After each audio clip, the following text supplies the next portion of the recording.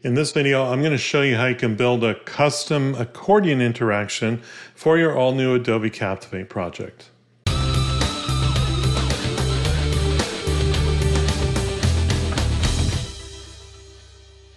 I'm Paul Wilson, and I make YouTube videos about Adobe Captivate and other e-learning topics as they come up. If you like what I'm doing on this channel, please consider subscribing and don't forget to like and share the videos with all of your e-learning buddies. In this video today, I'm kind of revisiting something I did about 6 months ago. I discovered a neat way that I could build an accordion interaction that wasn't too difficult to build, but I kind of did it in a very basic way. And I'd like to take this now and revise what I've done, make it a little bit more advanced and a little bit more interesting. This accordion interaction will include audio for each of the accordion clicks, as well as forced navigation, so you won't see your next button until you've completed the tasks that are on the slide. And also, we're going to have some images within the accordion blocks as well. Let's get started. By the way, I'd like to mention that all-in-one members of my YouTube channel can download this project file. You can find it in the Community tab if you're an all-in-one member. So let's take a look at what I've done here. At the very top is a simple paragraph block where I've turned on the title, the body, and the button components for that particular block. We've set up 2 buttons, and of course they are distributed uniformly across the slide there. After that, of course, are another paragraph block where I only have the subtitle and the card, and I've customized the card to be this dark gray. After that is a simple image block, and I've gone to the second page of design options, and I chose this option here. We're showing the image component, the subtitle component, and that's it. One of the things that I find quite useful is if you want something to look a certain way, make sure that your content width is set up the same across the board. It will just give it a very consistent look and feel, which I'm going to do right now for these individual blocks there. I think that looks a lot better. All right, let's start to build our interaction. The first thing we need to do is we're going to hide the next button from Publish. So clicking on this little icon next to the button label will hide that next button. We also want to hide the image blocks because we don't want them to show until someone's actually clicked on the accordion element. So let's click on those and also hide those during Publish there. Okay, now as far as dealing with the next button not showing until you've completed this interaction, that's a very easy interaction to create. Click on the interactions icon next to your properties inspector. Click on add an interaction. And in this case here, we're going to choose the trigger to be objects clicked on the slide. So we'll choose that, and I'll simply select warm welcome, product service awareness, and offer assistance. Press next. So when those 3 objects have been clicked, we want to show our next button. Scroll down, press next, and then done. And that literally takes care of the forced navigation component of this interaction. Next, let's deal with the individual accordion elements here. I'm going to start by clicking the first one here. And let me explain a little bit about what's happening on this slide. There's going to be some slide audio. And when you click each of these, we're going to hide the other components, the other images, and then we're going to play some audio and show, of course, the appropriate image block for the accordion element that's there. One of the things I've discovered is that we don't want to hear the slide audio at the same time the audio is being played for one of our accordion items. And I've discovered that if you pause the timeline, you will stop the playback of any slide audio. So in fact, I'm going to start by clicking on warm welcome.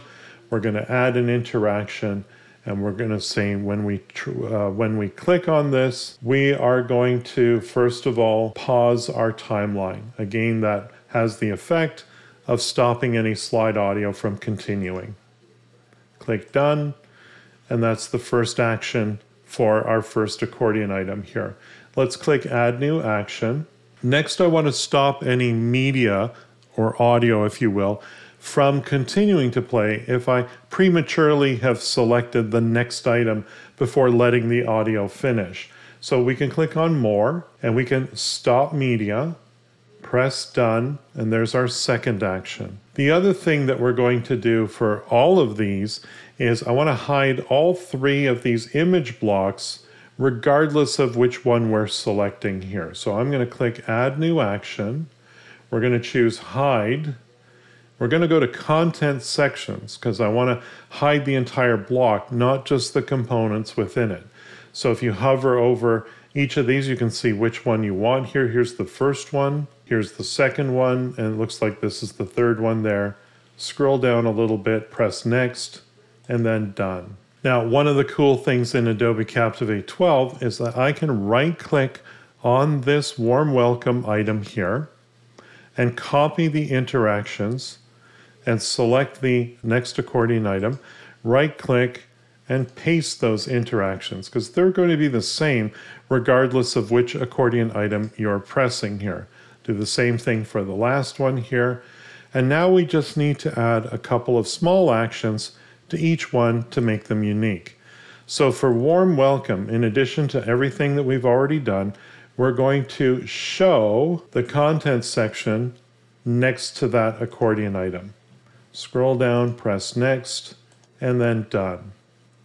We're also going to play the audio that I've already prepared that matches the text that you see on the screen here. So Add New Action, More, Play Media, browse on your system to the point where you've got those audio clips that you've already prepared, and press Open.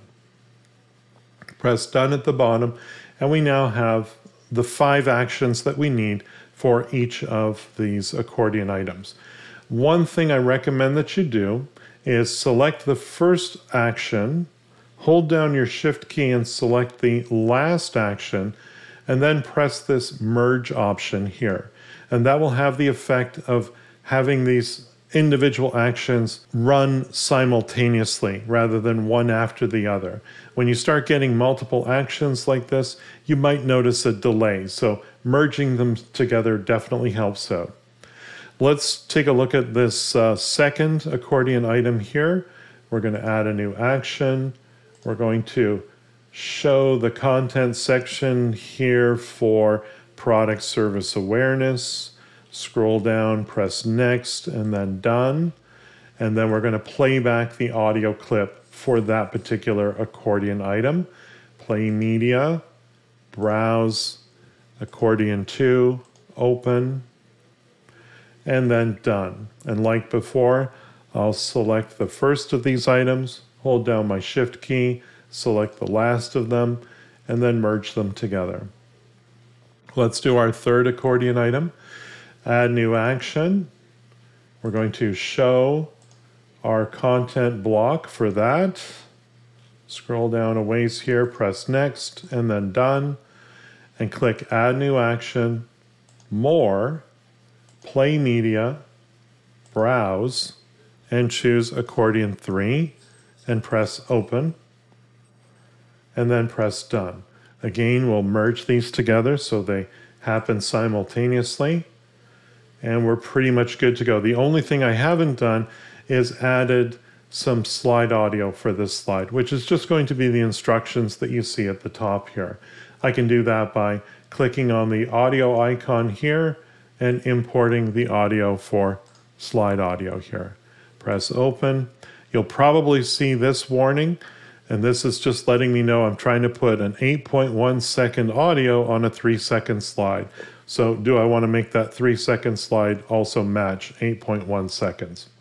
Press Extend Time, and we're good to go. Let's preview this and see how it works. Press each item to reveal more.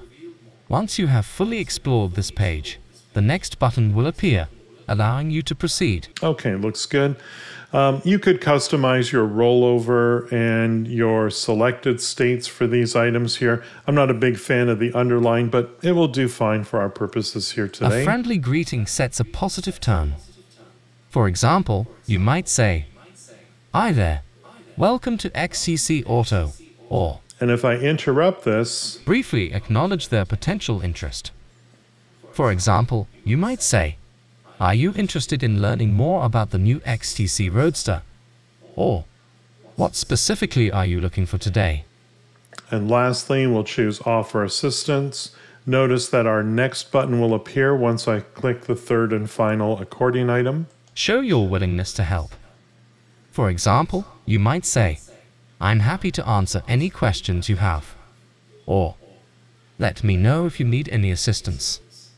And of course, at this point now, the interaction is over. Your learners can press the next button and continue with the rest of the project. If you thought this video was helpful, please like and share it with your colleagues. If you need help with Adobe Captivate, hire Paul for one-on-one instruction. Paul's goal is to focus on lessons based on your specific needs. Visit his website at captivateteacher.com. And don't forget to subscribe to his YouTube channel.